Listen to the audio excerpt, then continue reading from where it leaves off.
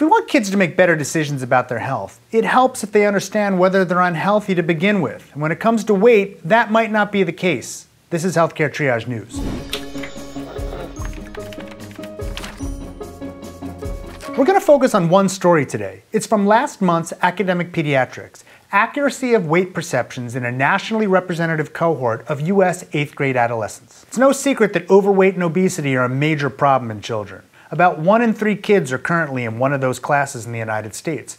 Being overweight or obese as a child makes one more likely to be obese as an adult, which of course carries with it its own health risks. Many think it's all about giving others knowledge about what they're eating so that they can make better choices in the future. But of course, that's all predicated on the belief that those who are at risk know that they're at risk, so that they can use the knowledge you're giving them. Researchers in this study used data from the Early Childhood Longitudinal Study kindergarten class. It started back in 1998 to 99, and data had been collected at baseline and then when the kids were in 1st, 3rd, 5th, and 8th grade. This study focused on the 8th grade wave.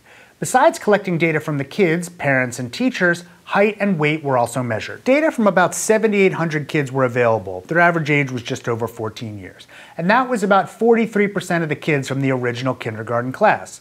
Most of the kids who were lost to follow-up had changed schools. Kids who were lost to follow-up were more likely to be black or of lower socioeconomic status relative to those who remained in the study. But there were no statistically significant differences in BMI, obesity prevalence, sex, or age in kindergarten of those still in or out of the cohort. The data were weighted so that they represented, and I'm quoting the paper here, 3,417,969 adolescents in the United States, or about 80% of all U.S. 8th graders in the 2006 to 2007 school year. You gotta love the precision there. Overall, more than 40% of the adolescents did not perceive their weight status accurately.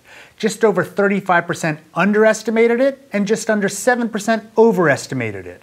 The real concerning part, though, is that most of the misperception is among those who are overweight or obese. More than half of the overweight adolescents underestimated their weight status. Just under half thought they were normal weight, and more than 3% thought they were underweight. More than 78% of obese adolescents underestimated their weight status. About 60% of them thought that they were just overweight, and another 16% thought that they were normal weight.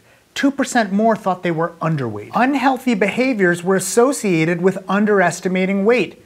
Adolescents who did underestimate their weight ate 38% more fast food and bought 37% more junk food at school. Interestingly, adolescents who reported trying to lose weight were not significantly different from those who were not with respect to their diet and activity behaviors. I'm not even sure what to do with that.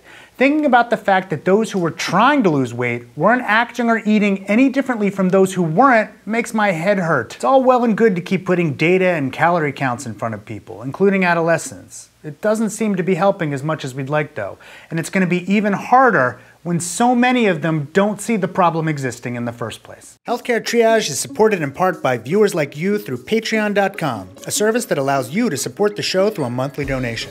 We'd especially like to thank our honorary research associates, Cameron Alexander and Kadim Salah Mohammed. Thanks, Cameron and Kadim.